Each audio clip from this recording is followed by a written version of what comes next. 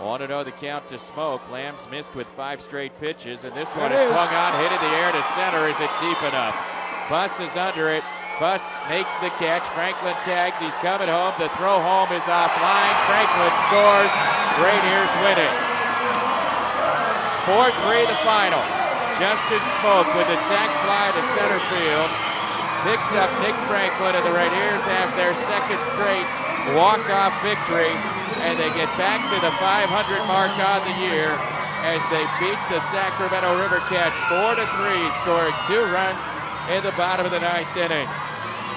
Back-to-back walk-off victories for Tacoma, and the Rainiers, by winning these last 2 games against the River Cats, have kept themselves in the conversation for the division title. 7 games back with 34 to play.